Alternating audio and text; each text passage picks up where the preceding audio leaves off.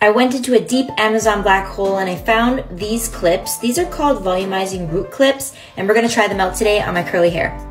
The clips came in a pack of 4 on Amazon, so what I did was divide my hair in 3 uneven sections at the front of my head. They don't have to be perfect. Creating perfect sections was only gonna create a lot of frizz in my hair that I already finished styling. So here's what the clips look like and how I placed them. What I did after that was diffused it. And once my hair was dry, I just carefully took all the clips out. They looked pretty good, and you could see that they had a little bit of a curl and a crimp exactly at the places where I placed them. I think it did a great job at giving volume in my roots, and I was very impressed. I've been using them ever since, and I love them.